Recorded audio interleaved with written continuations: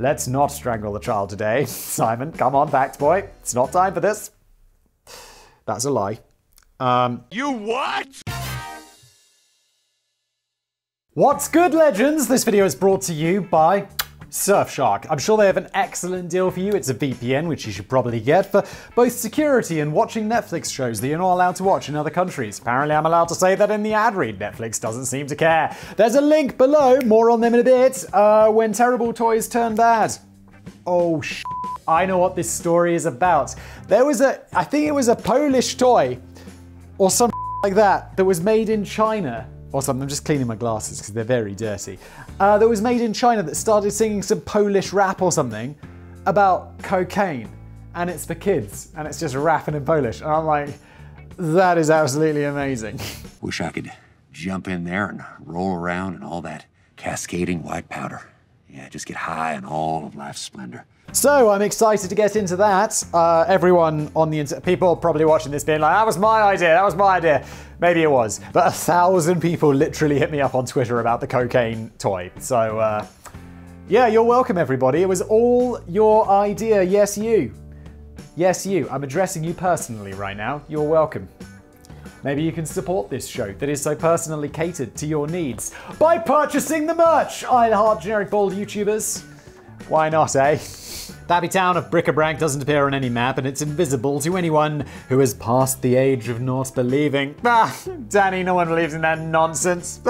It's like Father Christmas, that gobbledygook. For this is the secret domain of the toy makers, and it's a place of wonder and magic, driven by an economy rooted in childhood innocence, powered by 2 AA batteries, which are probably not included because they never were.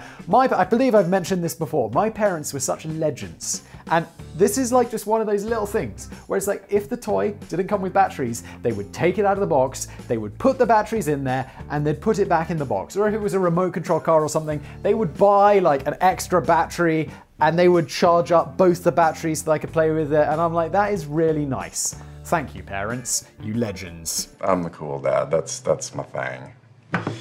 We're all in this together, yes we are. In a tiny clockwork cottage with a chocolate chimney and candy drain pipes, the most respected toy maker in Bric-a-Brac sits down on a mushroom stool and takes a welcome puff on a pipe, which blows out strawberry bubbles. This place sounds horrible. I know it's supposed to be great and it's like childhood fantasy land. It's like, woo, look how great it is. And I'm like, just as an adult, it's like, oh, that sounds so cringe. It's like heaven. You know, like the actual idea of heaven. It's like, yeah, there are cherubs with little wings, and you're in a cloud, and St. Peter's there, and everyone's happy, and I'm like, that sounds like that just sounds horrible, doesn't it? That's not my idea of heaven at all. My idea of heaven would be like, it's got an Xbox, right? We can still get beer in heaven, right? Am I currently alive friends and family going to be there? Because I'd miss them, but I also don't want them to die. Heaven is so confusing. I'm glad I don't believe in any of that shit.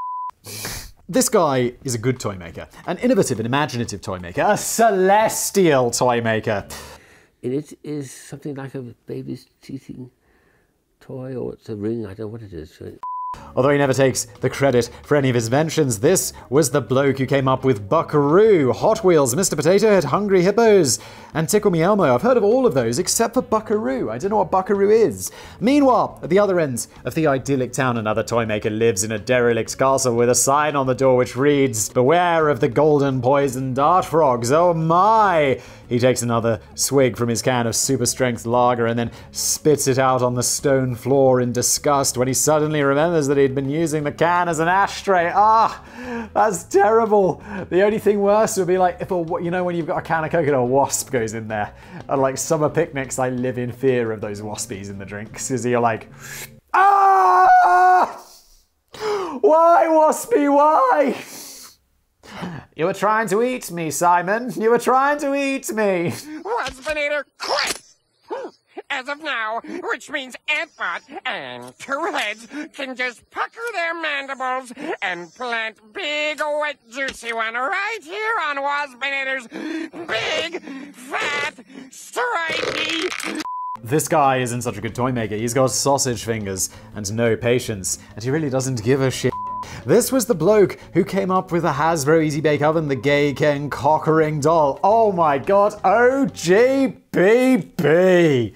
Which is a t-shirt that is unavailable because you didn't get in early enough, did you? Did you? I'm so disappointed. You can get the generic. Did I mention the generic balls at purchasethemerch.co for Columbia or cocaine, whatever you prefer? The Harry Potter vibrating broomstick and the E.T. finger light. Oh my. OGBB. And he brings embarrassment and shame to the otherwise proud town of Bric-a-Brac because for every creative and stimulating toy dreamed up by the good toy maker, there's always an ilk. And Danny, you shouldn't be writing for Business Place. You should be writing kids' movies, apparently, because this is some crazy ass shit. Offensive or downright dangerous toys, dangerous plaything cooked up by the lousy toy maker, which turns a typical childhood Christmas stocking into an X-rated death trap. Gilbert's Atomic Energy Laboratory. I might have been one of the few kids in the UK to never have a go at playing with a chemistry set. I did.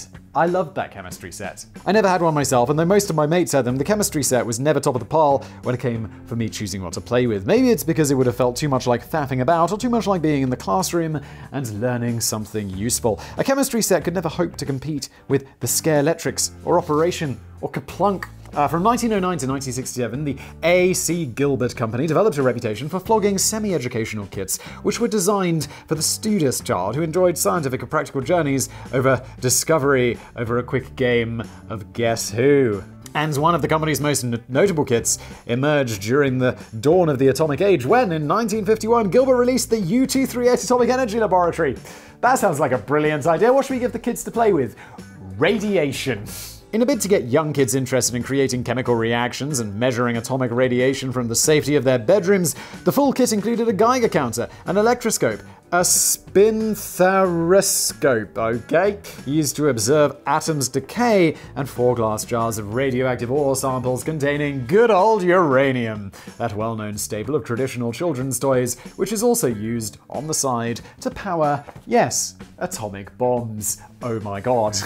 Uranium might sound like a lethal ingredient to find in a kid's playset, but the instructions did come with a brief warning. Users should not take ore samples out of their jars, for they tend to flake and crumble, and you would run the risk of having radioactive ore spread out in your laboratory. Or else you will die. This sounds like some Fallout. You know, that's why I read in that kind of like old school Fallout voice. You know, where he's like looking through the past and the kids are playing with radio. You know what I mean, right? I mean, it's a long time since I played Fallout, but that was kind of the vibe, right? It's always a pain when your grumpy parents start nagging you to tidy up your bedroom and get rid of all this bloody radioactive ore. Clean up your room, Timmy! It stinks of radiation! The U-238 Atomic Energy Laboratory was on sale for less than a year before it was discontinued, but this had nothing to do with any safety concerns. It's just that the kit was a massive flop, shifting less than 5,000 units in total, and all of them were sold to terrorists. Not really.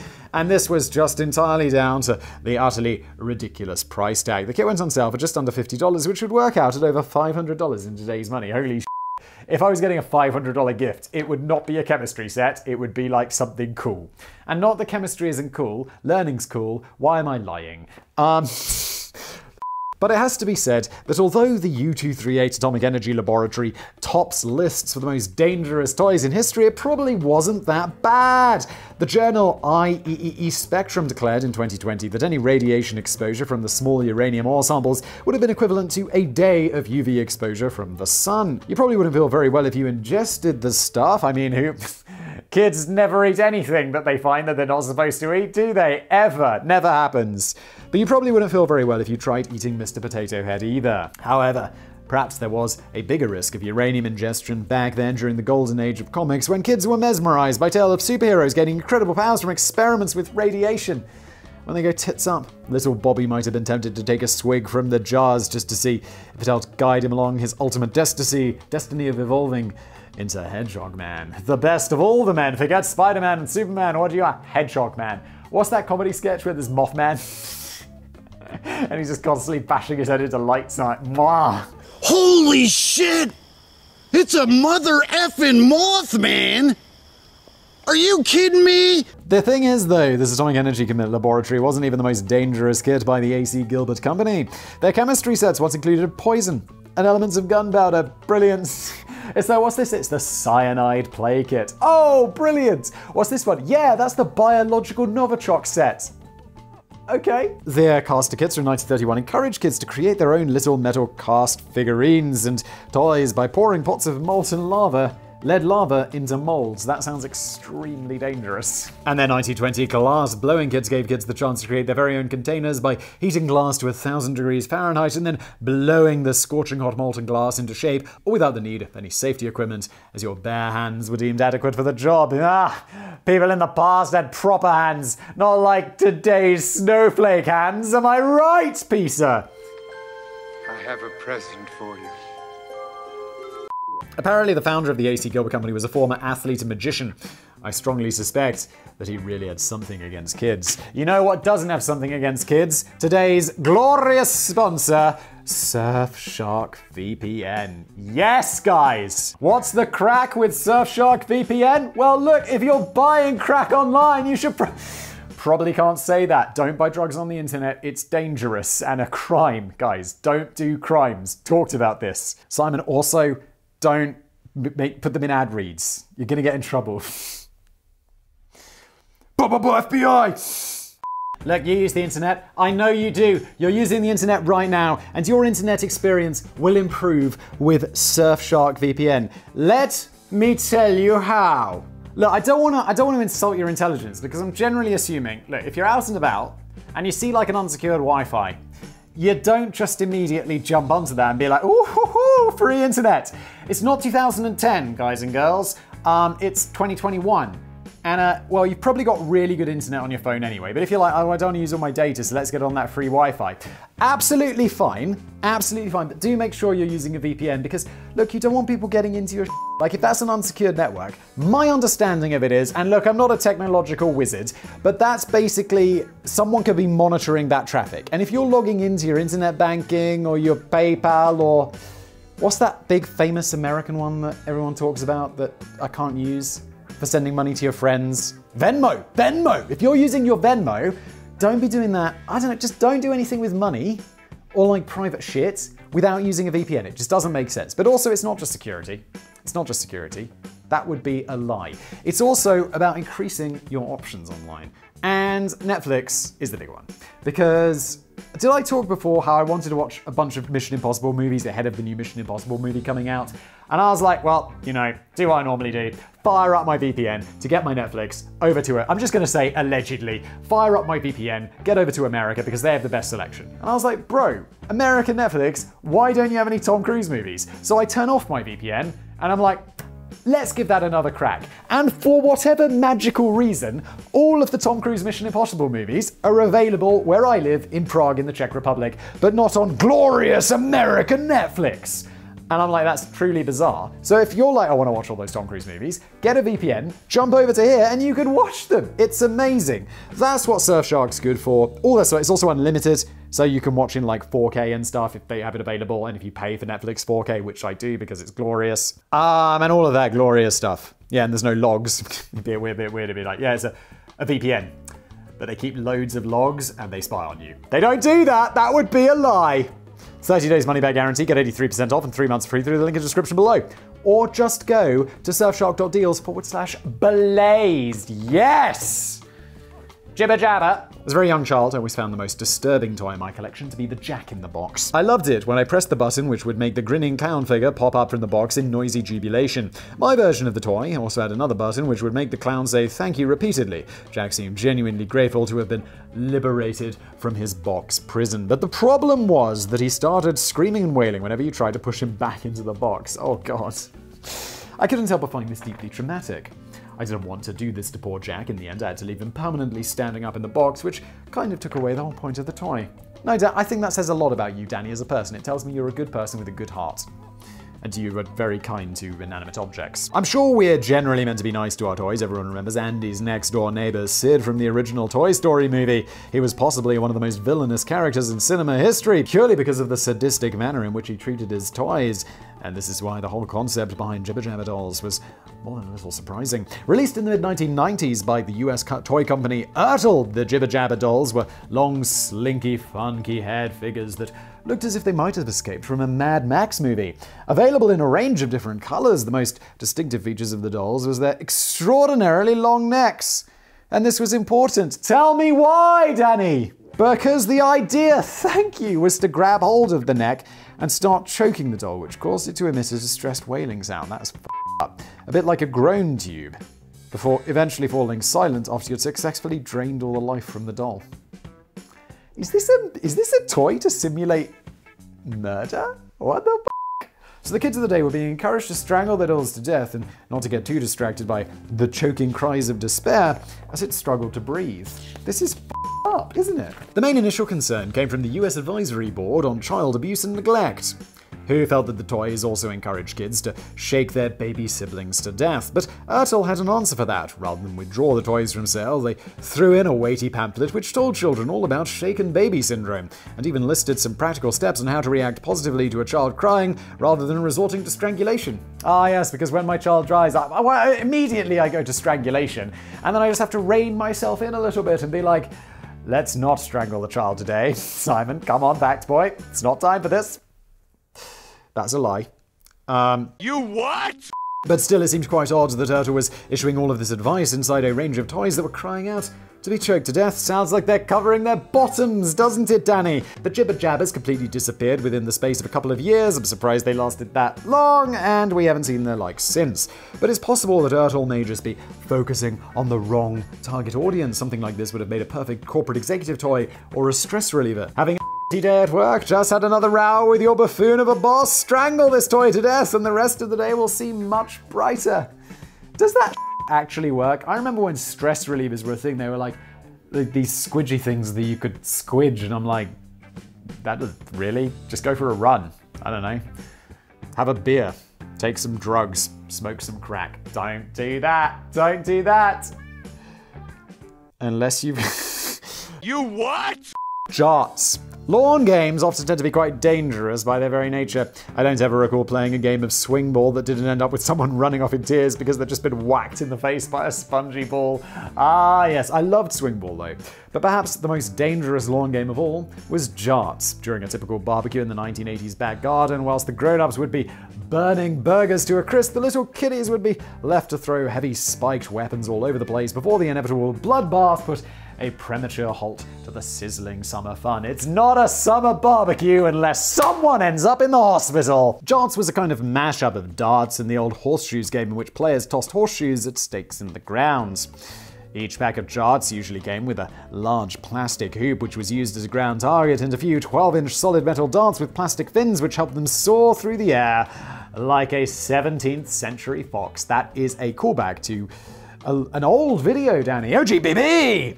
The heavily weighted darts had metal spikes at the bottom, and the idea was to throw the darts at the hoop from a distance of about 35 feet and try to get them to land somewhere inside the target with a satisfying crunch as the spike sticks firmly into the lawn. I have to say, I get why this game is popular. This does sound fun. Jarts, sometimes known as lawn darts or javelin darts, first started appearing in toy shops from the 1950s and was produced by a wide range of different manufacturers. They had the peak of popularity in the 1980s, which is a bit strange because they weren't even meant to be legally sold as toys at that time. Ah yes, you'd be like, what is that in the toy store? Ah yes, that is Jarts, also known as lawn darts. It's a lawn aeration device. It goes into the lawn and aerates it. Definitely not for playing with. You'd never play with that. Am I right? Don't play. But I wanna play. It hadn't taken too long for people to figure out that getting kids to throw big metal spiky things around the garden could potentially get a little bit dangerous. The actual spikes weren't particularly sharp, but the problem was that if you threw the weighted jar with enough force, it could penetrate a child's skull. If your aim was a bit off, that's pretty intense. Before the founding of the US Consumer Product Safety Commission in 1972, the Food and Drug Administration was slightly weirdly in charge of this kind of thing, and they ruled in 1970 that Jarts could no longer be sold in toy stores and should be packaged with warnings to keep these mechanical hazards out of the reach of... Oh shit, I'm sorry. and should be packaged with warnings to keep these mechanical hazards out of the reach of children. But this didn't prove very effective, as throughout the 1970s and 80s, there were a reported 6,100 cases of JART-related injuries in the US alone, nearly all relating to kids. Those idiots! Many were left with serious wounds, permanent disabilities. Oh, now I feel a bit insensitive. And there were even 3 fatalities. And it was a tragic fatality in 1987 that finally took JARTs out of the hoop for good. An old, unused set of JARTs had been left lingering in the garage of aerospace engineer David Snow from Riverside, California. His 9-year-old son and his mates from next door had been excited to come across the set and play with them for the first time, but it ended in horror when a stray JART landed on the head of his 7-year-old sister with 23,000 pounds of pressure per inch. She was pronounced clinically dead 3 days later. David Snow campaigned for a complete ban on the sale of JARTs, and during the very same week in 1988, the CSPC were preparing to vote on the issue. Yet another JARTs, and yet another JART. Excuse me, what are you doing? And during the very same week in 1988 that the CSPC were preparing to vote on the issue, yet another JARTs fatality was reported. Since then, JARTs has been banned outright in the US, but remain completely legal in Europe, where we're not quite so fussy about bodies building up at the barbecues. Like I said, it's not a good party, summer barbecue party, unless someone ends up in the hospital or dead. You know? Where's the fun in that? A nightmare in plastic. Here's a valuable business lesson. Always take a good nosy at the stuff you're acquiring before you commit to buying it. In 2004, the US wholesaler Lacey Corporation were looking for suitably cheap plastic tats that could be stuffed inside bags of candy as an extra little surprise for the kiddies. They ended up signing a deal with Miami-based L&M Import, who just so happened to have a warehouse full of crap. According to the invoice, the inventory up for grabs included little whistles, figurines, and small plastic swing sets, all of which sounded like the kind of thing you'd expect to find hidden inside a Christmas cracker. All that kind of usual shit. Lacey Corporation snapped up the goodies unseen and then went about packaging them inside bags of candy, which were distributed to more than 14,000 small grocery stores. Across the US. That wasn't the end of a sentence. Most of which were Hispanic or Mexican. But there were 2 little toys that should have raised more than an eyebrow at some point during the packaging and distribution process. Both of the plastic toys depicted the Twin Towers of the World Trade Center in a nice shade of purple. Okay. One of them featured a great big white aeroplane sandwiched in between the Twin Towers, clearly representing a key moment from the 9/11 terror attacks in plastic toy form. You what? I don't even have words. It's so bizarre. Perhaps even more bizarrely, agreed, the second toy also featured the same Twin Towers, but this time the kids were treated to a figure who looked suspiciously like Osama bin Laden, happily swinging between them as if he was having the time of... This is so bizarre. The time of his life. It was apparently... It's so absurd, it's almost not offensive. It's like, this is just crazy. How dare you? These were apparently variants of the plastic swing toy mentioned in the invoice, but nobody had bothered to mention that both appeared to be disturbing celebrations of a terrorist attack which had been labeled with a product number 9011. I don't understand. How on earth do you come up with this? It's been suggested that the original manufacturer of the toy was a Mexican company who had been given a brief to create some kind of 9/11 memorial, but had veered somewhat off track. Yes, veered massively off track. Lacey Corporation initially refused to respond to any complaints, bad idea, that the toys might not be entirely appropriate trinkets to shove inside bags of candy, but the national sales manager later announced that the offending bags of candy had been recalled. She said, "I hate to blame the importer," in the opening line of a statement, which went on to largely blame the importer. I hate to blame the importer, but... Meanwhile, L&M are probably still trying to shift those black and white minstrel face masks which have been clogging up the warehouse for years. L&M, what are you up to? The singing cactus. Ah, here we are, cocaine cactus. I don't think you ever grow out of the temptation of pressing the big try me button whenever you pass a toy on a store shelf. Back when I used to do real Christmas shopping in real shops instead of just ordering everything online, the past was the worst. I spent most of the time whizzing up and down the aisles just pressing every button on every singing or talking toy to see what kind of noise it would make. The store assistants sometimes looked a bit grumpy, but I could tell they secretly loved it. And you could often guess the nature of the sound from the face of the toy. Buzz Lightyear is likely to exclaim, "To infinity and beyond!" A Teletubby delivers a thoughtful A Pink Panther might emit the famous theme tune composed by Henry Mancini. A Sooty might just be very quiet. But what kind of song would you expect from a singing cactus? I don't know, maybe something about Cocaine, perhaps. After careful consideration, I would have probably gone with either a rendition of the traditional English folk song Greensleeves, or We Are the Sons of the Desert from the 1933 Laurel and Hardy film. Danny, again, you're in the wrong career. This is good choices. I don't know the last one, but I mean, it'd be a bit weird. I don't know why the Cactus would be singing to begin with, to be honest. But Greensleeves would be... I don't know how Greensleeves goes. That's Scarborough Fair. Who cares? I'm sure I'll know it when I hear it. But not out of a cactus. One of the last things I'd expected to hear from a fun singing cactus marketed at children would have been a Polish rap song about cocaine addiction and death. Brilliant. But maybe that's why I don't work in the kids' toy market. The toy in question was an electric furry cactus plush toy standing at 32cm tall, which wiggled and boogied on down to a selection of funky tracks when you pressed the button. It first hit the news just a few weeks before writing this script in July 2021 when a Polish mother discovered the toy during a shopping trip in the city of Taichung in Taiwan. Although variants of the singing cactus can be found online, this particular model was manufactured in China and found on the shelves of a Carrefour store, a French multinational corporation which does big business in Taiwan. The description of the packaging sounded a little clumsy, but it was clear that the product was intended to be a cute and fun gift for children. It read, "Best birthday gift for kids. The cactus will stimulate children's creativity and will dance for a few hours, bringing the child a happy time in a lifetime." Okay. When the Polish mother got home and switched it on, she was surprised to see and hear the cactus bopping and grooving to the rap song Where is the White Eel by Polish rapper Cypress. The cactus was already gyrating as this opening line of the track belted out from the prickly plant. The only thing in my head is 5 grams of cocaine. That is a lot of cocaine. Later on in the song, the cactus perfectly captures the concerns of a typical troubled toddler. "I think I'm going to die if I don't snort something soon." It's not clear if the cactus manages to make it through the whole song, but it would be a shame if the Cypress track was cut short, as the kids would be missing out on such vital pearls of wisdom as "Chemistry party, I want to go skiing to the dealer, not the Alps. This come down is awful. It's like a locust bit my dick. What? I dreamed of a van of coke and a gram of heroin, just for taste. Maybe I'll make it. Maybe I won't. I'll just sell everything in my house. Well, I'm anyway. However, I already sold everything. This Cypress sounds like a big brain, doesn't he?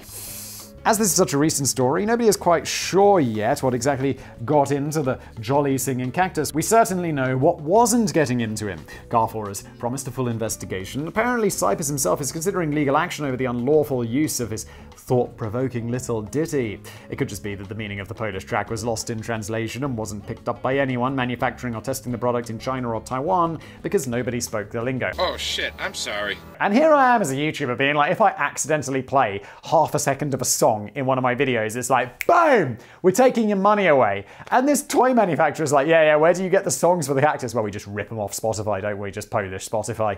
It's like, okay, that's crazy.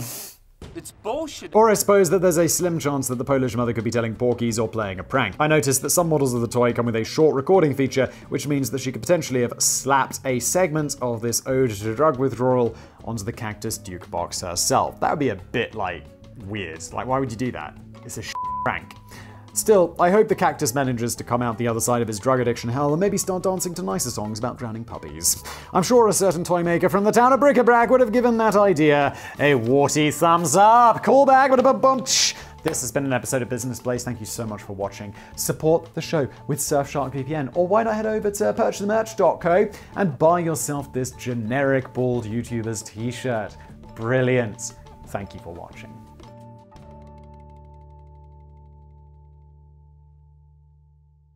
Strawberry bubbles.